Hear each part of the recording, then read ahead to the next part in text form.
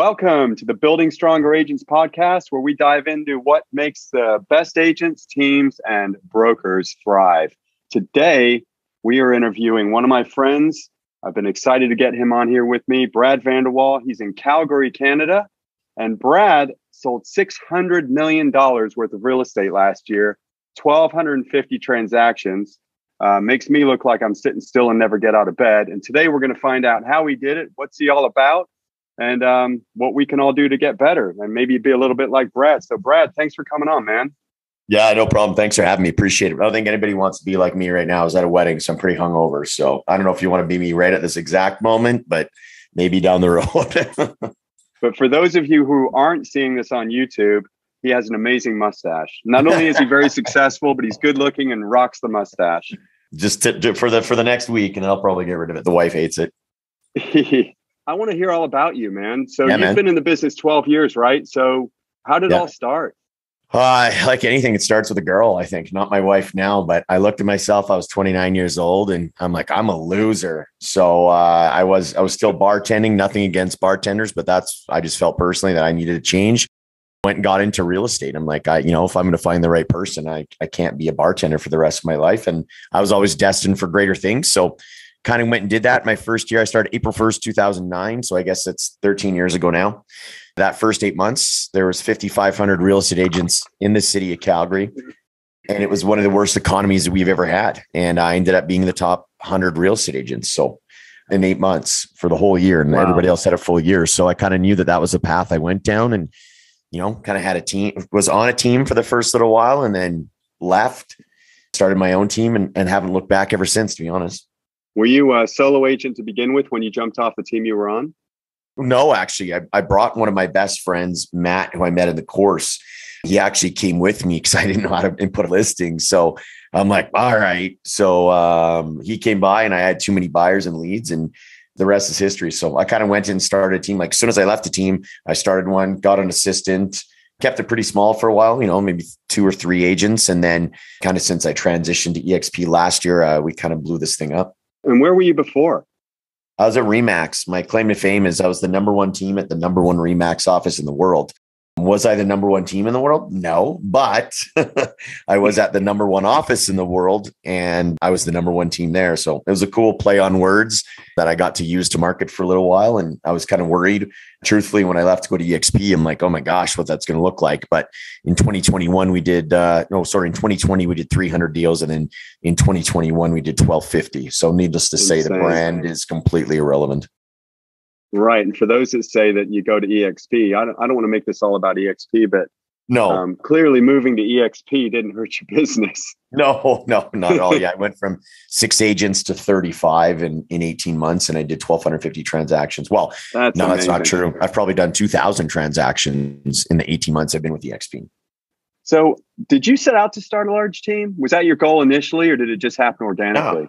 It just happened. Like I hate running my team and my team knows it. So I don't think it was ever the intention. And I think that now we had a culture shift a couple of weeks ago and I sat them all down. I'm like, this is how this team is going to run. It's been a lot better, but not a lot of agents on my team because I don't really hold them accountable. I don't believe in that, nor do I want to. I don't want to be their babysitter. So I just kind of like, hey, all the things that I teach you. If you need me, reach out to me. And that's kind of how I have it. Now I'm starting to do, some trainings a few times a week for them. And 37 agents, I only had 3 people show up. Like it's just, It's bananas. So for agents that are listening to this that may have a small team, yeah. And you said you grew rapidly last year. If you were starting over again, or if you were talking to an agent that wanted to scale to a large team, what are some important first steps? Being extremely systematic and having systems is the biggest one. You'll fumble your way. Expound on that. What does that mean? Sure. So like, an onboarding system, like when somebody comes onto your team, it's the same thing. You get them their business cards, for example, then you get them their marketing, your assistant orders them signs or whatever you're doing for your team, and having systems that way, having some kind of training for them. And if you don't have training for them, find a trainer, find a coach, find somebody to come in and help your agents. But also, how do you want to run your team and what do you want your team culture to be is a big thing. Like, there's some teams that I know of that they're very strict. They have to make 2 hours of calls every day. They have to be on here and that. Decide what you want your team culture to look like, because once you start it, it's hard to shift it.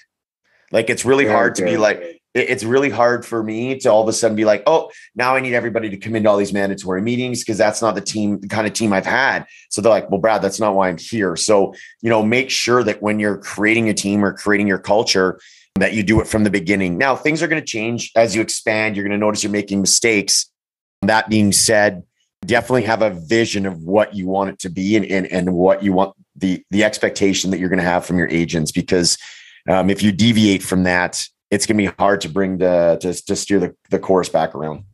Very good point. It's like if you hire, I remember years and years and years ago when we started Penny Real Estate, I hired an assistant, and I didn't tell her at the beginning that I also wanted her to clean the bathroom. So about 3 months later, I said, hey, can you start cleaning the bathroom? She looked at me like I'd asked her to go outside and change the tires on my car. Right. And I realized then, if I would have told her when I hired her, by the way, part of your job once a week, you have to clean the bathroom, it would have been a done deal. But like you said, you can't ever go backtrack and start adding things on because it changes their whole perspective of the job and your expectations of them. Makes it hard. Definitely makes it hard. Like if you want mandatory meetings or, whatever it is that you want to incorporate into your team, make sure you do it from the beginning. Now, again, things are going to change, especially people that are just starting a team. More people are going to come on. There's going to be more headaches. I get that, but have at least an 80 to 90% clear direction on how you want to have a team. And if you don't know how you want to run a team, talk to people that are running teams and how they're successful, what makes them successful. Take notes and take from that what you want to incorporate into yours is what I would do for anybody thinking of starting a team. Right. So I've always had a small team. My team's 6. Managing a team of, managing is a bad word because I don't manage my team. We're all partners, just like you and your people. But when you say like the culture of the team, give us an example, like if it's going to be lead driven or if we're going to all work on relationships, or is it that sort of thing? Yeah, I think that some of it, like making it lead driven, if that's what you want to do, making it, again, relationship driven, however you want to do it. Of course, I don't buy leads for my team. I teach them how to grow a business and not rely on that and make relationships, right? So we talk about that every week. Yeah. Whoever's listening, you don't want to become lead dependent. You'll just it's a really bad road to be on when you're just dependent on buying leads.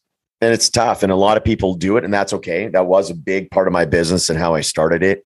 But now we do different things from, I do first-time home buyer seminars via Zoom. So that's kind of the one of the only things. That's pretty cool. How do you get people to go to those? I have a whole company, so I actually sell it. So for anybody who wants it, I'm going to plug myself. There's a course that you can have, and it's fantastic. I'm not very tech savvy. So for me, having this, and especially now in a shifting market right now, people are going to want buyers where before, you didn't really want buyers. And now in a shifting market, you do. It's really cool. The company's really cool. It started by myself and my business partner. So it started by a real estate agent. I'm just not tech savvy. So I gave these tech guys, my business partner, my vision, and they created it. Now it's a course that we walk through the whole thing with you, setting up your Facebook leads, the Zoom, getting your Calendly. Like it's literally like we have some clients that are in their late 60s and aren't tech savvy at all that are super excited because we walk you through it. You have your own customer service person the whole time you're going through this thing. So it's pretty cool. And I've made probably about $700,000 from that course alone and doing these first-time home buyer seminars via Zoom. Why it's great. Show up rates are higher. The automation's there for texting, email, like all the notifications. So you have more people show up. At the end, you book a call with them. And what I like about it is that, if you get 100 leads, 50 show up, you know what I mean? Probably 50 show up to your live event or to your webinar. And then of that, maybe 10 book a meeting with you to talk about buying a home. And then you'll close 1 or 2 of those. But what it does is it takes the whole system and process. Otherwise, you'd have to call those 100 leads, be calling them all the time, calling them all the time to try to get it. Now you just get 10 people that want to book and then you close 2 or 3. So you just get to talk to 10 and all 10 know who you are. So for those of you that are doing lead gen, it's like, oh man, nobody knows who you are. You're calling. It's like, no, I didn't sign up. And all the objections you hear were that's not the case. And the cool thing is that if 10 people book on a call with you, there's still 40 people that would have showed up. The next day, if you call all 40 of those people that didn't book with you just to find out why they didn't, and that's still a gold mine too. Because some people they don't, I wasn't quite ready or whatever their reasons are. All 40 of those people that you're calling now know who you are because you spent an hour and a half on the Zoom with them. It's very powerful. We have hundreds and hundreds of clients. Our satisfaction rates, I think, at about 98%. Good for you, dude. I mean, the point you're making is that at the end of the day, our business has always been and will probably be for the foreseeable future a belly-to-belly business about conversations. But how you get to those conversations, there's lots of ways to do that. There's tons of different ways to do things too. If you had to build your team all over again, would you do it the same way? Oof, that's a loaded question. What would, like, looking back, I mean, you and I have become friends, and you're a really smart guy, and you don't mess around and you don't pull any punches, which I like, so I'm the same way. But looking back, are there things that you're upset, with yourself about, or things that you would do differently, that are like major things that stand out that, if I had to do that again, I would not do it like this. Like maybe, with staffing, or the way the way you recruit agents, or. Yeah. Before I just recruit anybody with a pulse, because I just needed help, and that was terrible. Right. It's like, oh, you're alive. Okay, great. that ran into some issues. And they always lie and say they want to be a successful realtor. Well, I know, and 80% of realtors suck. I'm still ordering a T-shirt. I don't know about that. You and I differ on that. I'm not quite as cynical, but I've had some people, not now. I have an amazing team now. It's small and they're great, and we all respect each other. But I've had three guys that I can think of over the years. They come in, I want to make $300,000 a year. I'm going to crush it. I actually did nothing. Like nothing at all. Absolutely. So I have my own coaching program, man. I deal with this every day, every single day. I have people that I coach. One girl left my coaching program because she said it didn't work. And I'm just being candid, but she didn't do any of the work that I taught her. Nothing, not even one thing. I asked her, I said, okay, well, I want some feedback. How is this not working? Why don't you tell me about the different things we talked about that you're going to go do? Well, Brad, I haven't done any of them. Oh, so it doesn't work, or you don't want to work. And that's she didn't realize that commitment and taking action is more important than, we've got enough stuff out there with YouTube and all of the information out there. We all know what we need to do, but most real estate agents that don't survive, it's because they're just completely incapable or unwilling to take action. I think that's the biggest thing, and that's the biggest part of it. And if I were to make some changes, going back to the question with the team, the one would be is to have a manager that manages the team. Like an operations manager? Yeah, somebody to come in, and because I know that I know the people on my team would be more successful if they had to show up for meetings, if there's certain things they had to do. Exactly. Big thing. But it, just talking about it right now makes me ill. I hate doing it. I hate being like, do you make your calls? Or that's not the leader that I am. And I sat my team down and I told them, I said, there's other teams out there that are great that aren't mine. If you are looking for an accountability, that's not me. I'm here to support, coach, and mentor and teach you stuff. I'm not going to see if you're going to be going and doing it. And there are people that need that, though. There's people that need that accountability piece. And I know that there's people on my team that if there was an accountability piece would be far more successful. I'm just not willing to do it because I don't want to. It's my team. But I told them freely, you can leave. And we had a few cultural issues, like the culture of the team, and now they're fixed and stuff. But I just said, hey, from this day forward, this is how it is. This is the leader that you want me to be. I'm not that leader. So no hard feelings, we can part ways. Since then, I reset the expectation for everybody. It's been a lot better. Accountability is huge for a lot of people. The reason that most of us are, I don't want to upset anyone, but fat, unhealthy, divorced, broke, is because the vast majority of us have trouble keeping our eye on the ball for any length of time. That's just we're really good at developing bad habits, but not very good at all about developing and maintaining new ones. I think that's the majority of people. If you look at, it's humans in general. Absolutely. And you look at real estate, and you look at the top real estate agents, and some of the agents, they might not be the smartest agents. They might not, you know what I mean? But one thing I notice about every top agent when I interview them too, almost every single one, is they have the grit. They just go and do it, and they'll make mistakes, and they'll do it again, and they'll try something and they'll do it again. They're just getting dirty, and just the grit that it takes to be at the top is what makes, in my opinion, is what makes a real estate agent in that top 1% to the 1%. Is you might not look at the person like they're the smartest, but they'll outwork anybody. And I think that's a big part of how you can become super successful. They just want it, and they'll do whatever. It's not that hard. Your average sale price is higher than mine. Ours is about $240, $250, but the average realtor sells 7 homes.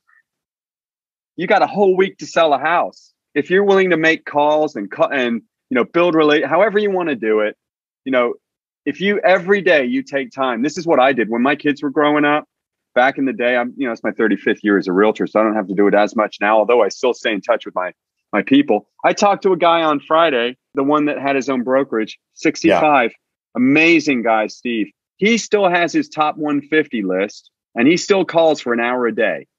Yeah. 65. Yep, exactly. He's like, he goes, I know that that's what it takes to keep my business growing. I'm like, dude, and you're still doing this after 43 years. He's still got his top 150 list. It's amazing to me. I was just gonna say, I show people all the time. Like I show them 3 or 4 different things to make money and to work 3 hours a day. Like actually, that's all you got to do. That's all you got to do is prospect for 3 hours a day.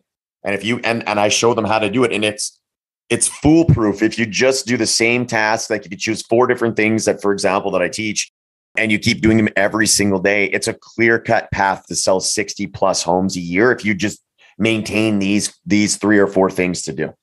When I was 25, I sold 60 houses, got the Century 21 Centurion Award. And by the way, the reason I got that is because my nickname in the office, thanks to Leon Anderson, the rental property manager, he called me Flash in the Pan Penny. That was my nickname, which upset me a little. But all I had to do to sell 60 homes, my goal every day, and we had no internet, was to get 1 appointment a day. I knew if I made my calls and got 1 appointment in the afternoon, I call in the morning, and I try to get 4 to 5 appointments a week. If you get 4 to 5 appointments a week, you're going to sell a house a week. There's no way. There's no way you won't. Because and I sound like a broken record. We're in a recession-proof business. No matter how bad the market gets, the market generally sells at least 70 to 80% of the homes. You just have to get out there and get your part of it. And people are just shocked. We say the same things over and over again. Well, are you talking to anybody? Are you having conversations? Are you asking people if they want to move? Are you staying in touch with people, just checking in on them? And they look at you like you're, speaking Greek. Yeah, like the girl that I asked if she would clean the bathroom. It just like, Work. What does your staff look like? What do you have? What's your support system? I have great staff. I actually, with this many agents, I actually only have 2 admins only. Ooh, I know it's a little bit different. What do they do? What are their jobs? One lady, her job is to just worry about the pre-construction because we sell a lot of pre-construction. So she makes sure that all the contracts are right to be sent to the clients. They're going back to the agents, that we're getting paid on time. Like that's it. And then the other admin supports her with that. My main admin, who's Nona, she runs the show. She does everything. Orders signs up, down, orders pictures, measurements, inputs, listings, gets deposit checks. Like she runs the whole show. I'm very, very lucky to have her yet. So how many builders do you represent to get that many transactions? Well, I hate using the word lucky because it took me 2.5 years to get this builder and harped on them all the time. But we had one major builder that we did 900 units with last year. I mean, we had about 400 units in January that we did. And then we did a bunch more units. And then he canned us because of we introduced him to a bunch of people in Toronto.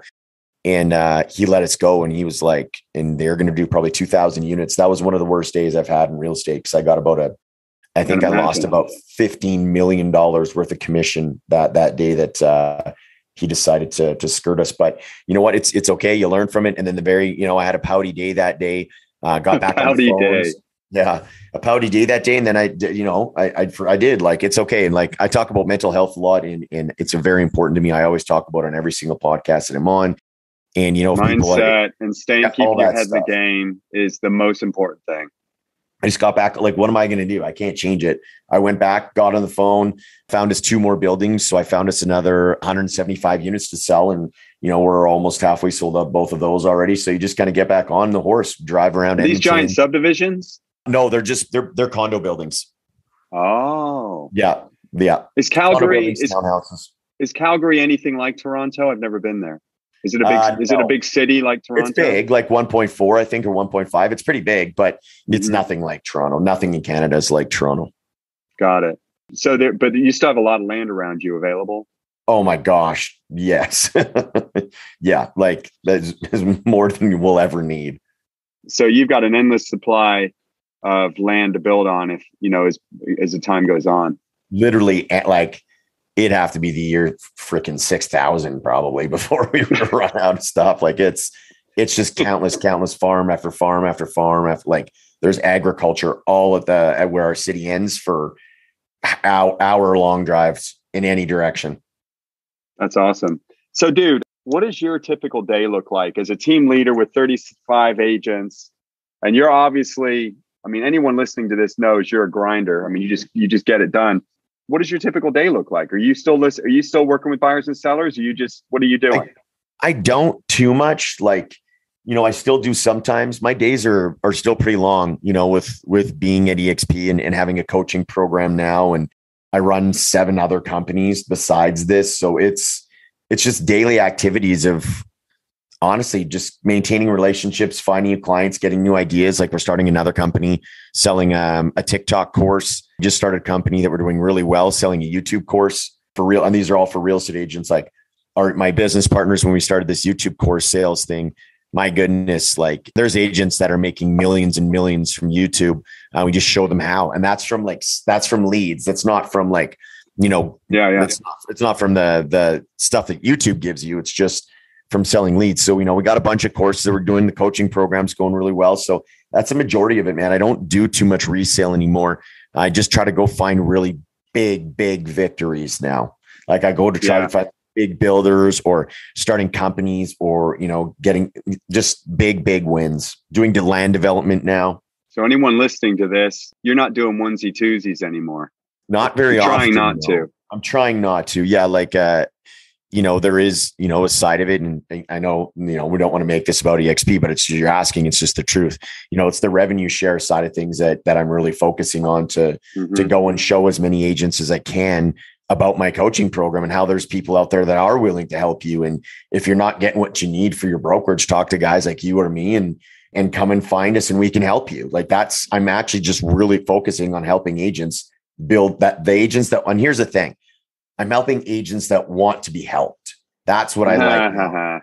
Because before I was helping anybody. And it was just, I'm just being honest, it was a waste of my time. Now I'm helping people that want to be helped. And I'm excited again because I love helping people, but I hate helping people that don't want to help themselves. So I just kind of cut that avenue out recently. And now I'm just, you can find out pretty quickly if people don't want to help themselves. For sure. So, all right, the big question. So you're at Remax. How long were you at Remax? 10 years, 11 years. You're at Remax 10 years and you're a very cynical guy. I love it. And you are completely no BS and you've got a very low BS radar. How does a guy like you're going along, you're selling houses, you got your team, you're just grinding every day, looking for these big wins. How does a guy like you end up at EXP Realty with all of the agents and all of the yammering and all of the stuff going on? How does a guy like you of your size, your team size, your caliber, not as a human, I'm not trying to give you a big head, but how does a guy like you end up at EXP? How did that happen? Well, I think that the honest truth was I was drunk in Mexico, if you want the honest story. So I'm drunk in Mexico. I get a text from somebody that says, trying to bring me to EXP. And I'll be honest, this person doesn't sell a lot of homes. I'm like, what am I going to learn? You know what I mean? Like, who cares about this? So, but I've heard about EXP for a long time. So I called another friend of mine. I said, look, get me on with the powers that be. They're top people that you can. And I gotta learn what this is once and for all. And then, so I actually learned about it from Jay Kinder and Mike Reese, and they both got on a call. I didn't know who they were. Honestly, I had no idea who they were. And I just told them my vision, what I could do and how I was going to start a coaching program. Like I just had I'm a big vision guy. And now they've actually seen me put what I talked about into place since I met them. And they looked at me, they're like, we may have just found another Jay Kinder. I didn't know what that meant at the time. I take that now as a huge compliment, but Mike Reese smiles and is like, we may have another Kinder on our hands. Now I am nowhere near Kinder status, but I took it as a compliment. And then the very next day, once I talked to them, it's because they were bigger thinkers. I was talking to people at EXP and nothing against anybody, but they're selling 4 or 5 homes a year, or maybe 10. I'm like, I couldn't understand it because they couldn't explain it to me because I'm such a big visionary. So I had to have 2 people that had a bigger vision than I even had to be like, oh my God, the possibilities are endless. Right. And then you kind of think about it. And if I'm not mistaken, Calgary, where I live at the time, was and still is maybe, but it's going down because of EXP's growing so big here. They were over 50% market share. So imagine being at Remax, and I was also the number 1 team at the number 1 Remax office in the world. And I had 50 listings to make that change, to be like, I'm going to EXP. EXP in the city at the time before I made the move was a total joke, just being completely honest. Like, there wasn't a ton of top agents, maybe a couple.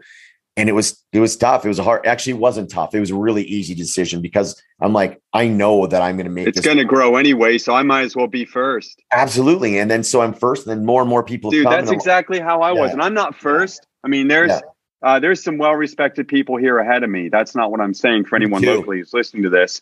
But I just took me a lot, like 6 years of not seeing the vision. I'm not an early adopter. I don't want to jump on something risky. But, when I came last year, it was like 60,000 agents. All it took for me was to see outside of our market that how it's number one in a lot of markets already.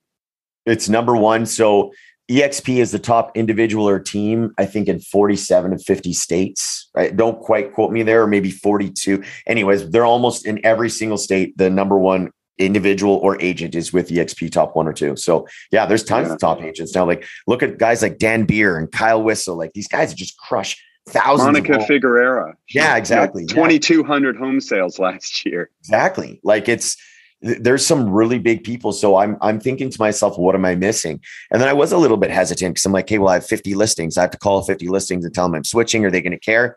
Guess how many listings didn't come over? Based on you saying that, zero. They all didn't care. I had 50 listings that I brought over with me. They don't care. They cared about me. And then I wanted to make it a mission.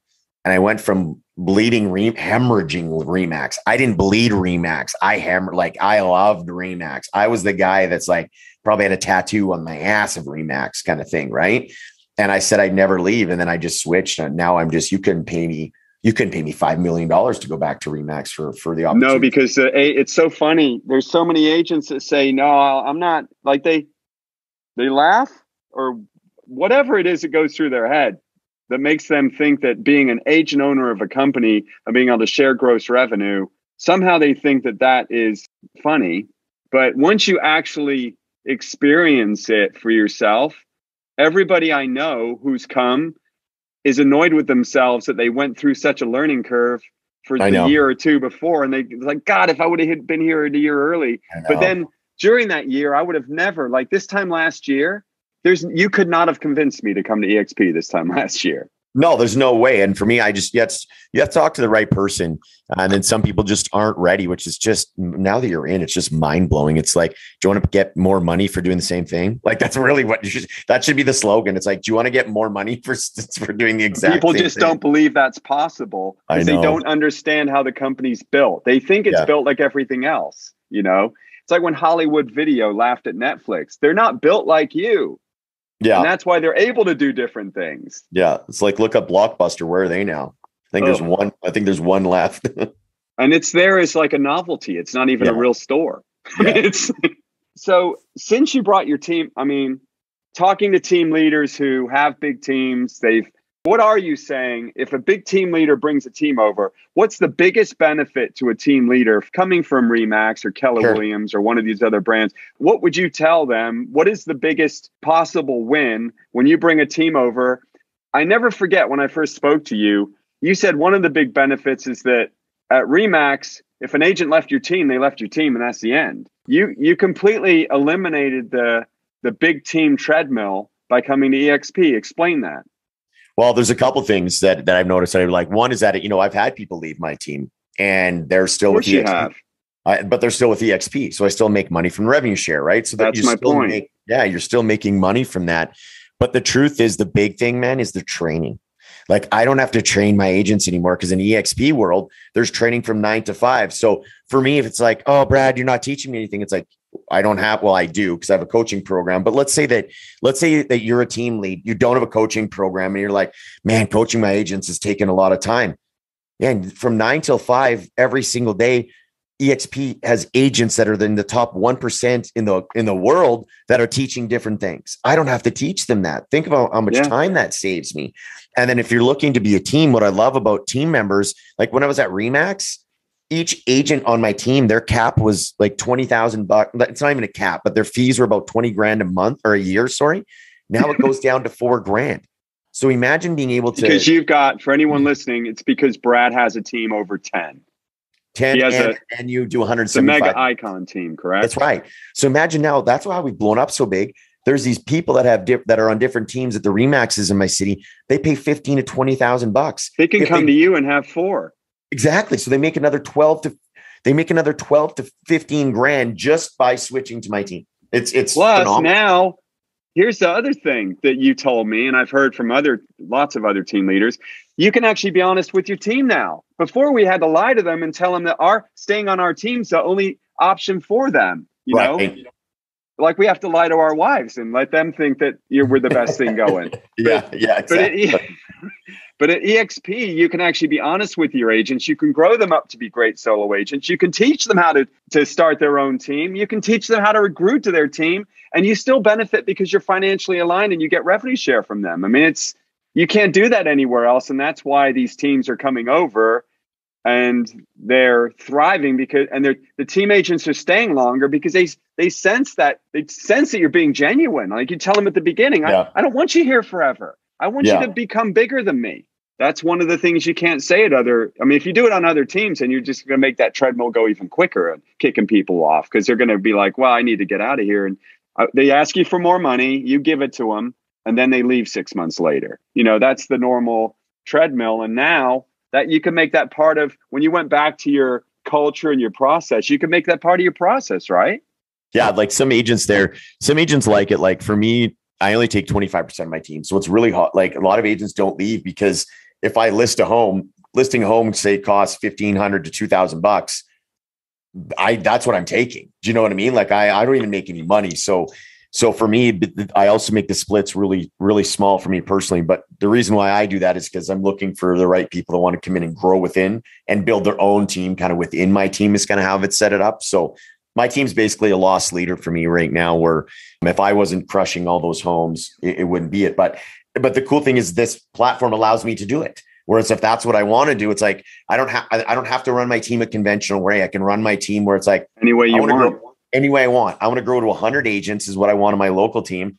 And I want 5 to 10 of those people to like the idea of agent attraction. And then they go and they do that thing too. That's kind of the mission of what my team's going to be, is our goal is to hit 100 agents on my team. EXP has made it so that we can actually create entrepreneurs in our lives because everyone's an agent owner and everyone has the opportunity to grow an organization or a team and benefit from the revenue share. And it's nothing short of fantastic. I mean, that's all I can say. And I have my own brokerage for 21 years, man. Yeah. 21 years. I was like, I had my blinders on. I was like, no, I just want to sell houses with my own company. That's all I wanted to do. And I was at Century 21 for 11 years before that with my wife. I don't move around. Yeah. I didn't ever want to think about moving around. I can't imagine being anywhere else right now because even with me, I was on 100%. I went to a split. I didn't even care because I just saw there's so many more opportunities beyond that. Absolutely. Way more. Absolutely. Right. I didn't even care about that. Well, look at Chuck Fazio. I get to go meet him next week. I'm very fortunate. He's taking time. And, he was the largest independent brokerage in Arizona. I think he had 800. Revelation Real Estate. He had 900 agents in one building. Yeah. Nuts. Yeah. And he went to EXP and now he's loving every second of it. I'll tell you that right now. Yeah. And Frank Gray had Abbey Real Estate in Texas, Houston, I think. 470 agents. He came to EXP end of last year, November, I think. Yeah. He was with Remax for 20 years. He had 4 Remax offices, I think.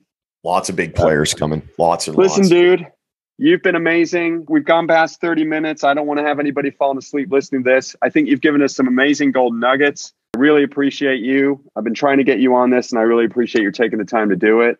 And that's that. I hope you have. We're halfway through the year, and I hope you continue to crush it through the rest of the year. Thanks, man. You too. And yeah, I'll come back. I love doing these. So, if you want me back at any time, I'd love to come back.